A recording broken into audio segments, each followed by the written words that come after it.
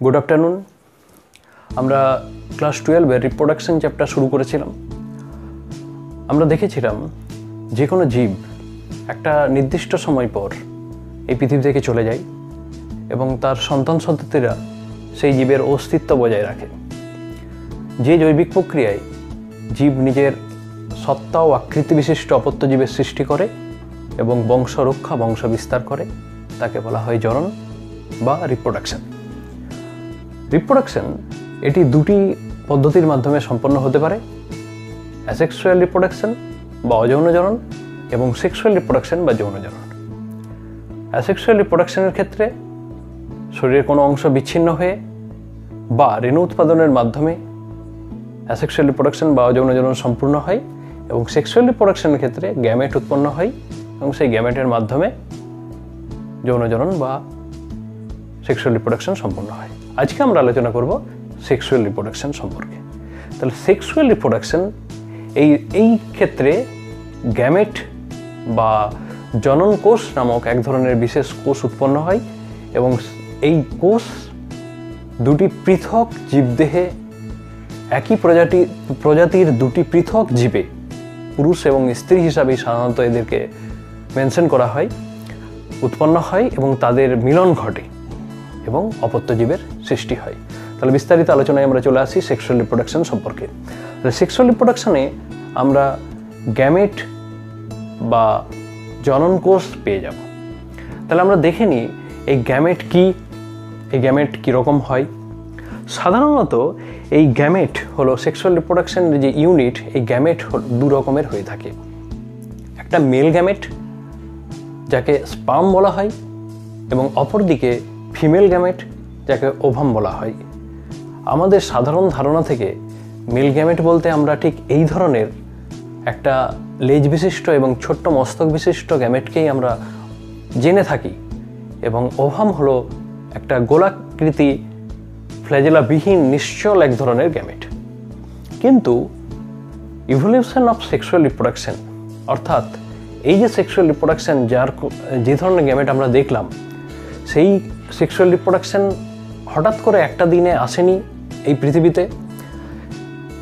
একটা সরল ধাপ থেকে জটিলতর ধাপের মধ্যে ইভলিউশনের মাধ্যমে এই ধরনের গ্যামেটের সৃষ্টি হয়েছে।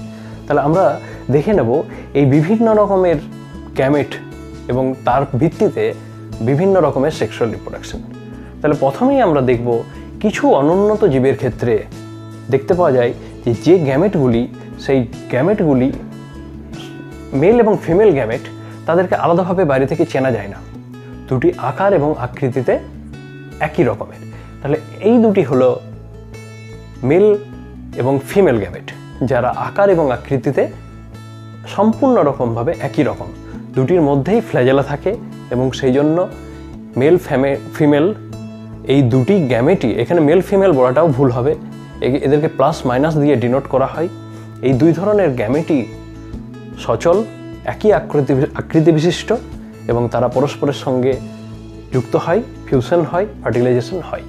তাহলে এই ধরনের গ্যামেট যেহেতু এরা একই আকার বিশিষ্ট, সেই জন্য এদেরকে বলা হয় আইসোগ্যামেট এবং এই সেক্সুয়াল রিপ্রোডাকশনের পদ্ধতি হলো আইসোগ্যামি। এটা আমরা নিম্ন শ্রেণীর কিছু জীবের ক্ষেত্রে, কিছু শ্যাওলার ক্ষেত্রে দেখতে পাবো, যেমন ইউলোট্রিক্স, স্পাইরোগাইরা, এই সকল উদাহরণ তোমরা পরীক্ষায় লিখতে পারো। এর পরের ধাপে সেক্সুয়াল রিপ্রোডাকশনের ইভলিউশনের ক্ষেত্রে ফিমেল যে গ্যামেট তা খাদ্য সঞ্চয় করার জন্য আকৃতিতে বড় হয় এবং তার মধ্যে ফ্ল্যাজেলা থাকে, সেই জন্য সচল, কিন্তু মেল গ্যামেট অপেক্ষা কম সচল। অর্থাৎ এরা আকারের দিক দিয়ে ভিন্ন কিন্তু আকৃতিতে একই রকম। অঙ্গ সংস্থান বা morphologically they R same, but size but volume of the gametes R different. তাহলে এই আমরা দু ধরনের গ্যামেট আমরা দেখলাম, মেল গ্যামেট এবং ফিমেল গ্যামেট। মেল গ্যামেটটি আকারে ছোট এবং ফিমেল গ্যামেটটি আকারে বড়। মেল গ্যামেট বেশি সচল, ফিমেল গ্যামেট কম সচল, কিন্তু এক্ষেত্রে মনে রাখতে হবে দুটিই সচল। এই ধরনের গ্যামেটকে বলা হয় অ্যানাইসোগ্যামেট এবং এই ধরনের সেক্সুয়াল রিপ্রোডাকশনের পদ্ধতিকে বলা হয় অ্যানাইসোগ্যামি। এর বিভিন্ন উদাহরণ রয়েছে, ক্লামাইডোমোনাস ব্রাউনি তোমরা এর উদাহরণ হিসাবে লিখতে পারো। তবে একটা কথা বলে রাখি, শুধু কিন্তু ক্লামাইডোমোনাস উদাহরণে তোমরা জেনাস নেমটা লিখে ফেলবে না, কারণ ক্লামাইডোমোনাস হলো একটা এমন জেনাস যার মধ্যে আইসোগ্যামি, অ্যানাইসোগ্যামি এবং এরপরে যেটা বলবো উগ্যামি, সেই 3 ধরনেরই সেক্সুয়াল রিপ্রোডাকশন ক্লামাইডোমোনাসের মধ্যে সম্পূর্ণ হয়। সেই জন্য উদাহরণস্বরূপ তোমরা ক্লামাইডোমোনাস ব্রাউনি লিখবে যদি অ্যানাইসোগ্যামির উদাহরণে দেওয়া হয়। পরের ধাপে চলে আসা যাক, যেটা হলো উগ্যামি। তাহলে উগ্যামাস মোড অফ সেক্সুয়াল রিপ্রোডাকশন, এক্ষেত্রে আমরা দেখতে পাবো এক্ষেত্রে ফিমেল যে গ্যামেট বা ওভাম সে আকৃতিতে যথেষ্ট বড় এবং তার মধ্যে রিজার্ভ ফুডের পরিমাণ অনেক বেশি এবং তার মধ্যে কোনো ফ্ল্যাজেলা নেই, সেই জন্য এটি নিশ্চল। এবং মেল গ্যামেট আকারে ছোট, তার মধ্যে ফ্ল্যাজেলা রয়েছে এবং সে সচল। তাহলে আমরা গ্যামেটের আকার আকৃতির এবং তাদের ইভলিউশনের উপর নির্ভর করে 3 রকমের সেক্সুয়াল রিপ্রোডাকশনকে ভাগ করলাম: আইসোগ্যামি, অ্যানাইসোগ্যামি এবং উগ্যামি।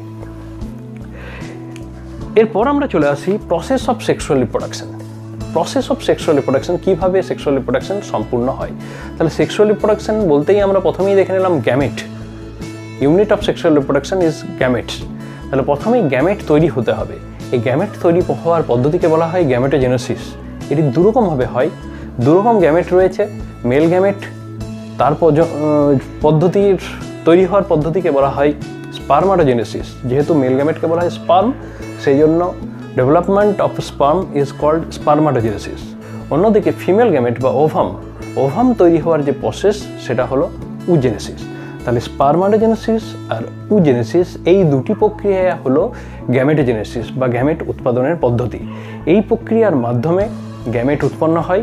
তবে অবশ্যই এখানে একটা জিনিস মনে রাখতে হবে, আমাদের যে দেহকোষ, সেই দেহকোষ হলো 2N, কিন্তু অনেক ক্ষেত্রে যে সকল হ্যাপ্লয়েড অর্গানিজম কিছু রয়েছে তাদের ক্ষেত্রে দেহকোষ হলো N।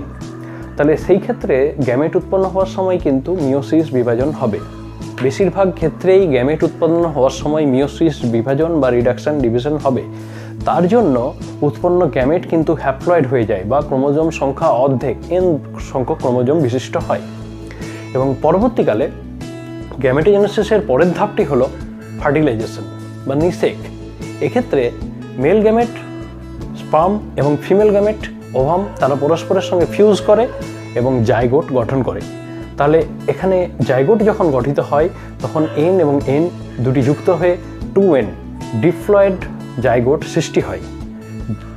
এর পরের ধাপে সেক্সুয়াল রিপ্রোডাকশন, ফার্টিলাইজেশনের পরে সেক্সুয়াল রিপ্রোডাকশন সম্পূর্ণ হয়ে যায় এবং জাইগোট পরবর্তী ধাপে কিছু পোস্ট ফার্টিলাইজেশন চেঞ্জ তার মধ্য দিয়ে যায় এবং জাইগোট যে কোষটি সেটি বারবার বিভাজিত হয়ে একটা মরুলা স্টেজের মধ্যে আসে। মরুলার পর ব্রাস্টুলা, গ্যাস্টুলা, তারপর ম্যাচুয়ার এমব্রায়ো এবং ফিটাস ডেভেলপমেন্ট করে। আমরা বিস্তারিত পরে আলোচনা করব এই সংক্রান্ত। তাহলে আমরা দেখে নিলাম যে সেক্সুয়াল রিপ্রোডাকশনের ধাপগুলি কী কী। প্রথম ক্ষেত্রে গ্যামেট উৎপন্ন হলো, যেটি হলো গ্যামেটোজেনেসিস। এটি দুটি ভাগে হচ্ছে, স্পার্মাটোজেনেসিস, উজেনেসিস, এবং সেই গ্যামেটিক ফিউশন অর্থাৎ ফার্টিলাইজেশন। এর ফার্টিলাইজেশন হওয়ার সঙ্গে সঙ্গে সেক্সুয়াল রিপ্রোডাকশন সম্পূর্ণ হচ্ছে। তো এখানে একটা জিনিস আমাদেরকে মনে রাখতে হবে যে ফার্টিলাইজেশন কিন্তু বিভিন্ন জীবের ক্ষেত্রে আলাদা আলাদা রকম হয়ে থাকে। যেমন কিছু ক্ষেত্রে হয় এক্সটার্নাল ফার্টিলাইজেশন। এক্ষেত্রে ফার্টিলাইজেশন অর্থাৎ মেল গ্যামেট এবং ফিমেল গ্যামেটের ইউনিয়ন সম্পূর্ণরূপে দেহের বাইরে সম্পূর্ণ হয়। ব্যাপারটা প্রথমে আমরা আলোচনাটা করে নিই। আরও একটা অন্য ভাগ অর্থাৎ ইন্টারনাল ফার্টিলাইজেশন, তাহলে আমরা এক্সটার্নাল ফার্টিলাইজেশনটা বোঝা সহজ হবে। ইন্টারনাল ফার্টিলাইজেশনের ক্ষেত্রে কি হয়, দুরকম গ্যামেট স্পার্ম এবং ওভাম এই দুটির ফিউশন সম্পূর্ণ হয় স্ত্রী দেহের ভেতরে। স্ত্রী দেহের ভেতরে সম্পূর্ণ হওয়ার জন্য একে বলা হয় ইন্টারনাল ফার্টিলাইজেশন। যেমন এক্ষেত্রে আমরা যে কোনো স্তন্যপায়ী প্রাণীর মধ্যে আমরা ইন্টারনাল ফার্টিলাইজেশন দেখতে পাবো। অন্যদিকে মাছ, ব্যাঙ এই সকল প্রাণীর ক্ষেত্রে আমরা দেখতে পাবো যে তাদের ক্ষেত্রে মেল গ্যামেট এবং ফিমেল গ্যামেট দুটিই কিন্তু প্রকৃতির মধ্যে ফার্টিলাইজেশনটি সম্পূর্ণ হবে, অর্থাৎ স্ত্রী দেহের মধ্যে ফার্টিলাইজেশন হয় না। এই ধরনের নিষেককে বলা হয় এক্সটার্নাল ফার্টিলাইজেশন বা বহির্নিষেক। আমরা আজকে আলোচনা করলাম সেক্সুয়াল রিপ্রোডাকশন সম্পর্কে। তাহলে সেক্সুয়াল রিপ্রোডাকশনের মধ্যে আমরা দেখে নিলাম যে এখানে কিন্তু অবশ্যই এটি বাই প্যারেন্টাল, অর্থাৎ দুটি জীব এর মধ্যে ইনভলভ, একটি পিতা এবং একটা মাতা। এক্ষেত্রে একজন স্পার্ম ডেভেলপ করবে, একজন ওভাম ডেভেলপ করবে। সেই জন্য সেক্সুয়াল রিপ্রোডাকশনে দুটি একই প্রজাতির দুটি জীব এর মধ্যে যুক্ত থাকে। অবশ্যই কিছু কিছু ব্যতিক্রম রয়েছে, যেমন কিছু মনোইসিয়াস যে সকল প্ল্যান্ট রয়েছে যাদের মধ্যে একই ফুলের মধ্যেই মেল এবং ফিমেল গ্যামেট তৈরি হয়, বা একটি গাছের মধ্যেই মেল ফ্লাওয়ার ফিমেল ফ্লাওয়ার তৈরি হয়। তাহলে এই ধরনের মনোইসিয়াস প্ল্যান্ট বা মনোইসিয়াস ফ্লাওয়ারের ক্ষেত্রে সেক্সুয়াল রিপ্রোডাকশন একটা গাছের মধ্যেই বা একটা জীবের মধ্যেই সম্পূর্ণ হয়। প্রাণীদের ক্ষেত্রেও এরকম উদাহরণ রয়েছে, যেক্ষেত্রে কিছু কিছু রয়েছে প্রাণী যারা হার্মাফ্রোডাইট। এই সকল ক্ষেত্রে বাইসেক্সুয়াল যে সকল প্রাণী রয়েছে কিছু কিছু, আমি নাম বলবো না, তোমাদের কাছে প্রশ্ন থাকবে, সেটা আমরা কমেন্টের মধ্যে জানাবে। এমন একটা প্রাণীর নাম বলো যেটি একটাই জীব কিন্তু একটাই প্রাণী, তার মধ্যেই মেল গ্যামেট ফিমেল গ্যামেট তৈরি হয় এবং ফার্টিলাইজেশন সম্পূর্ণ হয়। এটা তোমরা কমেন্টের মাধ্যমে জানাবে। তাহলে আমরা জেনে নিলাম সেক্সুয়াল রিপ্রোডাকশন সম্পর্কে। অবশ্যই সেক্সুয়াল রিপ্রোডাকশন যথেষ্ট উন্নত মানের একটা জনন পদ্ধতি, কারণ এক্ষেত্রে মিওসিস বিভাজনের সময় দুটি গ্যামেটের ক্রোমোজোমের সংখ্যা হাফ হয়ে যায় গ্যামেটের মধ্যে, এবং সেই গ্যামেটগুলি যখন যুক্ত হয় তখন ক্রোমোজোম সংখ্যা আবার পুনরায় ডিপ্লয়েড হয়। অর্থাৎ দুটি আলাদা আলাদা জীবের ক্রোমোজোম মিলে মিশে একটা নতুন অপত্যের সৃষ্টি হয়, অর্থাৎ অপত্যের মধ্যে ভ্যারিয়েশন বা প্রকরণ লক্ষ্য করা যায়। এটি উন্নত মানের এক ধরনের রিপ্রোডাকশন পদ্ধতি। আমরা আগামী ক্লাসে আলোচনা করব অ্যাসেক্সুয়াল রিপ্রোডাকশন সম্পর্কে। Thank you.